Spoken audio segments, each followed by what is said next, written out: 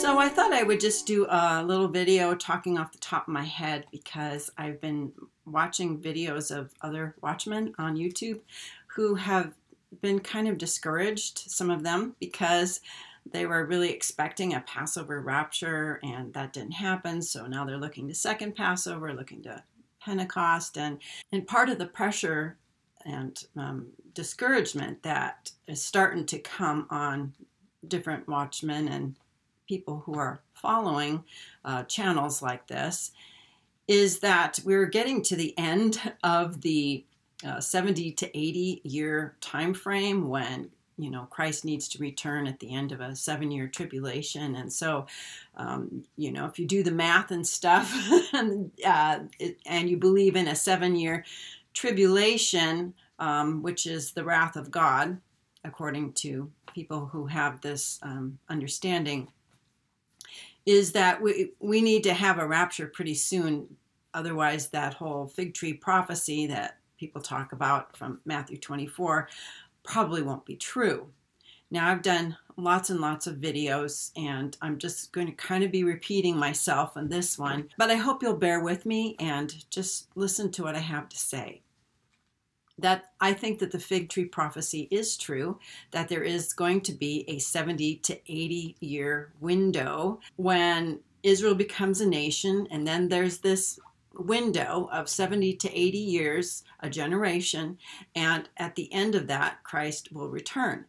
And I firmly believe that's true. I think we're still well in the window of that. We wouldn't need to have a rapture until 2023, or some people would say 2024. I tend to think that 2023 would be the latest year for that. But people will go, well, how can you have a 7-year tribulation if and still stay within that 1948 window where Christ has to return by 2028? So adding 80 years to 1948 brings you to 2028. So we have that. That's the upper limit for the fig tree generation. And God does use that generational length of time. He's used it 2 times before, back in Daniel with that 70 years of captivity, 70 years of Babylon. And then he did it again around the time of Christ, when Christ was born. And then by 70 AD, we had the destruction of Jerusalem and the dispersion of the Jews throughout the world. The temple's destroyed, and so that sort of puts an end to the that was sort of the upper limit of that generation that started basically with the Star of Bethlehem and the wise men and ended with the Romans coming in and destroying the city. So God does use that 70 to 80 year generational time frame when he is doing a work, and that's a pretty good firm pattern of scripture, and that's kind of what I'm looking at. I'm looking for patterns. Prophecy is fulfilled in patterns. So one of the things I think is really important to understand is you have to have a good foundation for your eschatology in order for everything you build on that foundation to actually be solid. So a few years ago, after the Revelation 12 sign came and went in 2017 and we weren't raptured, it never occurred to me at the time that we were looking for the sign of the dragon, which is a whole separate sign. The rapture, the catching away of the child in that second sign, the sign of the dragon, that's where the rapture takes place. It takes place within that sign, not the first sign, which was just a heads up that stuff is starting to happen. That also fell on the 70th anniversary of Israel being a nation. I was pretty disappointed, as many people were, but I don't give up that easily, and so I decided to just go kind of to square one. Let's just start looking at Revelation. It's the book that nobody's looking at. Everybody's adding up numbers and going to Daniel and looking for gematria and doing all this stuff, and I've been doing some of that too, and I just went, you know what? I think the answer is in the book of Revelation. And so part of me just said, you know what? I know what other people teach because I'm familiar with it. I know what's out there. And and there's holes in all of it. And so I'm just going to start square one. So along the way, I asked this question. Okay, so people talk about a pre-trib rapture, mid-trib, post-trib. It's all about the tribulation. The tribulation is when the wrath of God is poured out on the world. The tribulation lasts 7 years. There's all this, what I call kind of mythology built around a 7-year tribulation equals the wrath of God. And I've done numerous videos on this in the past. If you're going to have a doctrine that you're basing a rapture on, like the tribulation, a 7-year tribulation, you better have a verse to back that up. All right, so that's what I did. I went on the hunt to find a verse. I'm thinking to myself, I don't know of any verse, any passage that says that there's 7 years of wrath. I don't know of any verse that says that. And I don't know of any verse that says there's 7 years of tribulation, or a verse that says that tribulation and wrath are the same thing. And so I just thought, well, I got Google. I'm just going to search this. A verse that, clearly spells out we have 7 years of tribulation equals wrath. And it's not there. Okay, there is no verse. Now, people will say, oh, but Daniel 9:27, that talks, the 70th week of Daniel, that's 7 years long. Yes, it is. Okay, the 70th week of Daniel is 7 years long. It's divided into 2 halves. We know that Israel is going to have 42 months of tribulation. That's very clear from Revelation, from Daniel, when Daniel asked the angel in Revelation 12, how long will these troubles be that Israel is going to be in? And it's for time, times, and half a time. The remnant of Israel flee into the wilderness 1,260 days, or time, times, and half a time.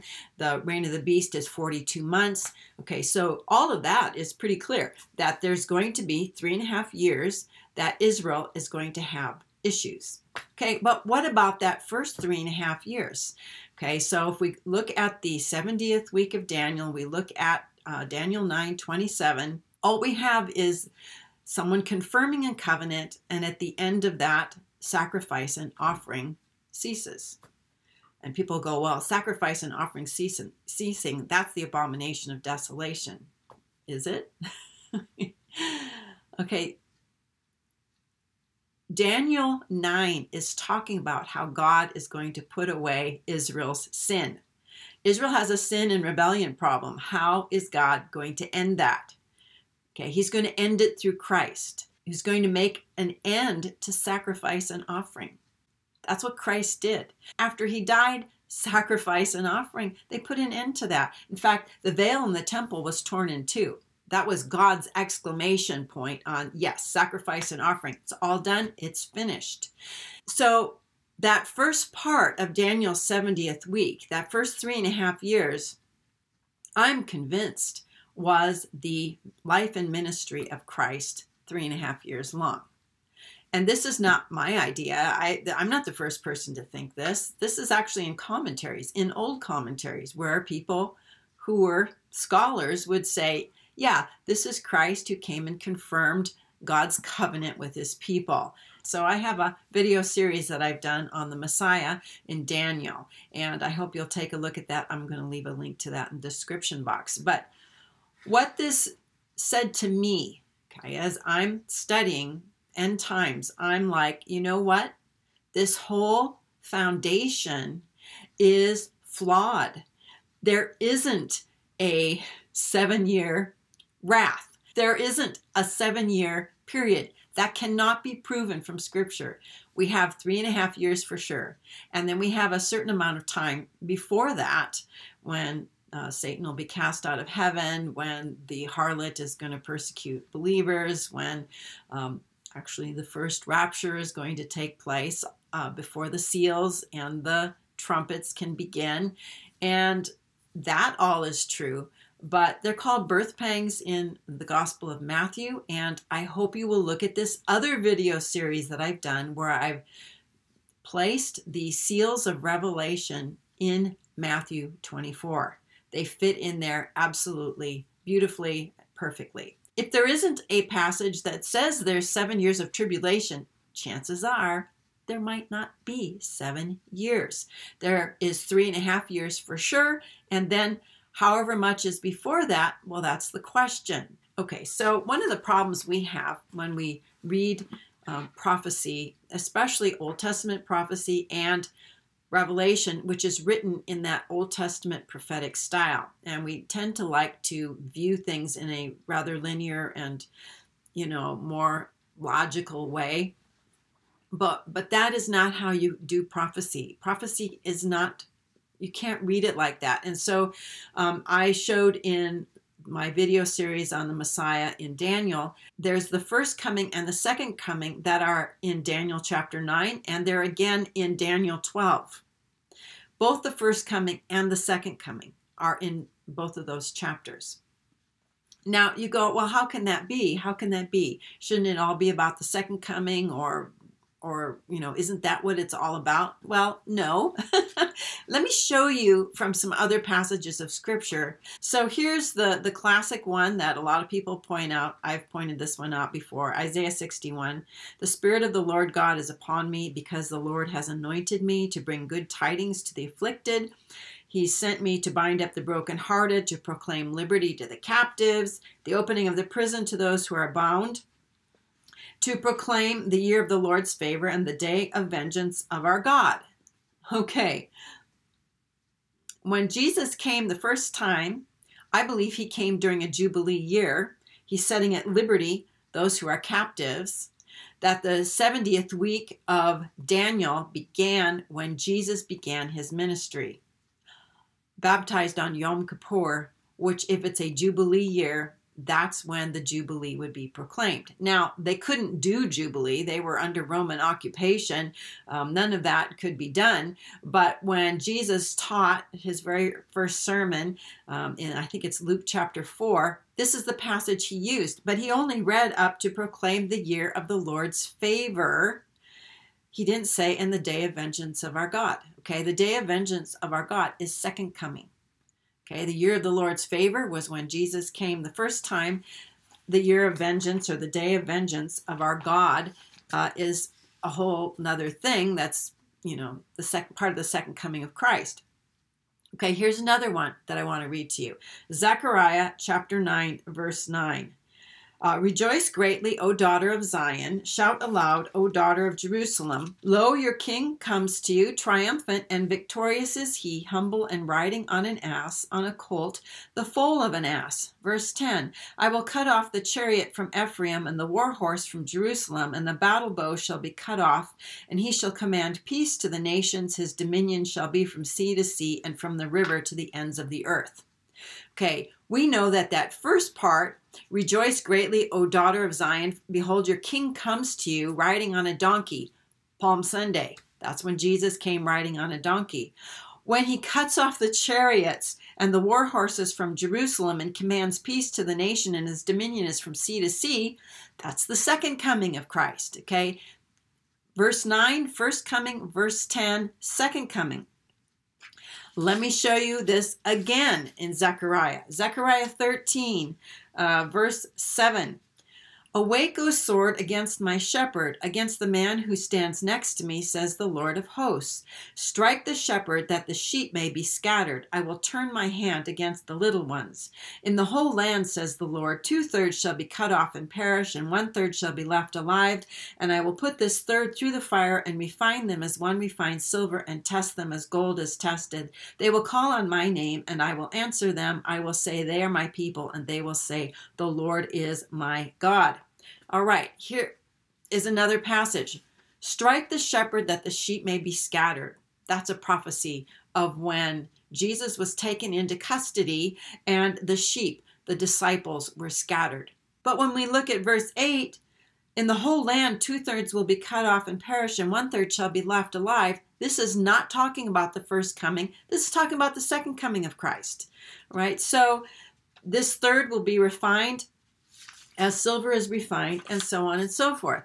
All right, so when we look at prophecy, really any kind of prophecy, there isn't a linear time thing that happens. This is true in Daniel, which is especially Daniel 9 and Daniel 12, where there's going to be a jump from second coming of Christ to the first coming, and from the first coming of Christ to the second coming.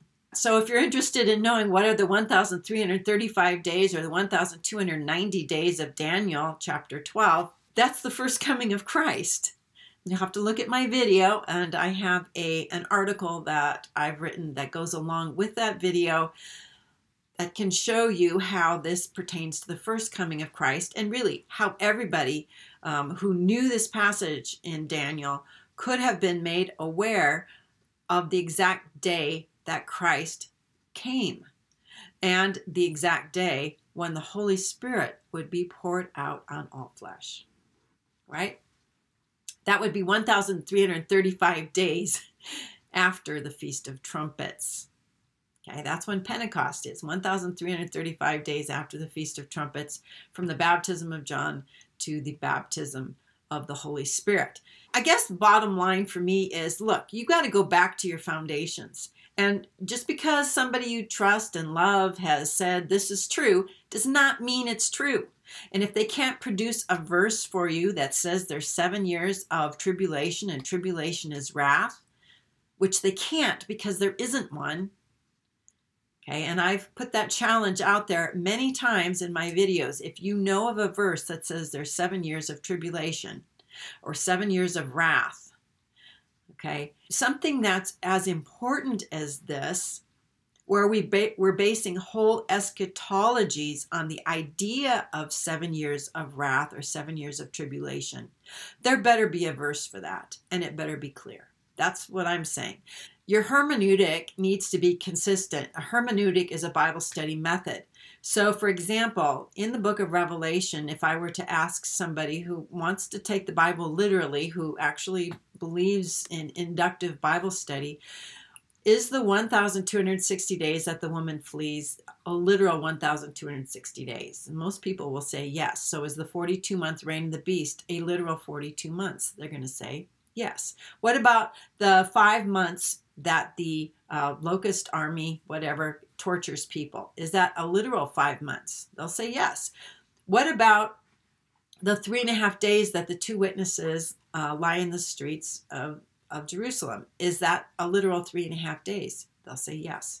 Okay, now let's look at Revelation chapter 2.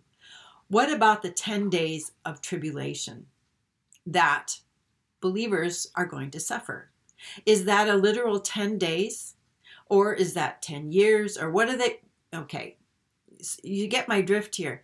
That if you want to have a consistent hermeneutic and you believe that all the other days of Revelation are literal, the 10 days in Revelation chapter 2 better be literal too. And this is one of the was a big red flag for me when I used to think that we're talking about church history and that the 10 days was 10 years. And I'm like, okay, if you start doing that in Revelation chapter 2, you open up this whole can of worms that says we can do a day-to-year conversion for all the rest of this. And I don't think that that makes any sense at all. So I decided I'm going to set aside that whole deal of this is church history. And I'm going to take the letters to the 7 churches as well as Revelation chapter 1. And I'm going to act as though it all applies to the very end, that the actual interpretation of the letters to the 7 churches applies to the end times, that it isn't something that we just write off as, so, you know, the letter to the church at Ephesus and Smyrna and Pergamum, that all of these are ancient history and they don't have any application for what's coming. Okay, I think that they have plenty of application for what's coming. So I've started a Bible study on Revelation, the book of Revelation chapter by chapter, but because I understand that Revelation is not chronological. It's not built on the foundation of chapters 1, 2, and 3. It actually starts in the middle with Revelation 12. That is the foundation for the book of Revelation. It lays out a whole sequence of time markers that every other chapter of Revelation can find its home within these time markers. If this spring and summer goes by and we're not raptured, I hope you will remember this video. rethink your foundation, rethink your premises. It's like a math problem. If you get the answer wrong, you go back and you check your addition, you check what you did, you check your equation, you recheck it all and see if there's any holes here. And the other thing is you need to think differently, and you need to get new information into the system. If you continue with the same information and you go over it over and over again, and you don't put anything new in that system, you're not going to get anything different than what you already have. And I realize this is extremely uncomfortable for a lot of people. And especially when they have this eschatology that they firmly believe in, to think anything different is extremely uncomfortable. But it doesn't have to be. You can hold on to that stuff you're believing and at the same time ask some questions and explore other avenues. We can still be within that fig tree generation if we don't rapture until 2023. And I suppose technically till 2024. The only solid portion of that 7 years that has to do with Israel is the 3.5 years. The 42 months reign of the beast, the 3.5 years of time times and half a time, the 1,260 days. Very, very clear in Scripture what that last period is about. But you'll notice that there isn't anything solid about that first part. You know, what we would say the first 3.5 years of the tribulation. We don't actually know how long that time is. Revelation gives us clues about that. And I believe in a pre-seal, pre-trumpet rapture. Before the seals are open, before the trumpets are blown, we're going to be out of here. I believe that. But it's not at the beginning of a 7-year process. And there is no Antichrist who's going to be confirming a covenant and then at the end of 3.5 years stopping sacrifice and offering at the temple of a rebuilt temple. That's not what that story is all about, okay? One more thing is this whole idea of defining terms in the Bible. I want to look at one more thing. This is the passage in Titus that talks about our blessed hope. What's really mystifying to me is that so many people call the rapture the blessed hope. And they get it from this passage here. And let's just look at it, okay? This is another example. So this is Titus 2, and we're going to start at verse 11. And I'm going to show you this is not talking about the rapture, okay? We have a blessed hope, but the rapture isn't it. For the grace of God has appeared for the salvation of all men, training us to renounce irreligion and worldly passions, and to live sober, upright, and godly lives in this world, awaiting our blessed hope, the appearing of the glory of our great God and Savior, Jesus Christ. The appearing of the glory of our great God and Savior is the visible return of Christ when he puts down the beast and the false prophet and, at Armageddon. That's the glorious appearing. That is, you actually see him. This is not a secret coming of the Lord Jesus Christ. This is the manifestation of the glory of our great God and Savior, Jesus Christ. The grace of God first manifested itself at Christ's first coming, and here he's going to manifest again in glory at the second coming of Christ. Don't just believe what people say. Look at the passages yourself. Do a little study. Go to Bible Hub or, eSword or whatever, and look at what the words mean. And by the way, I've done a whole video series on defining our terms. Tribulation, the day of the Lord, the coming of the Lord, being gathered together.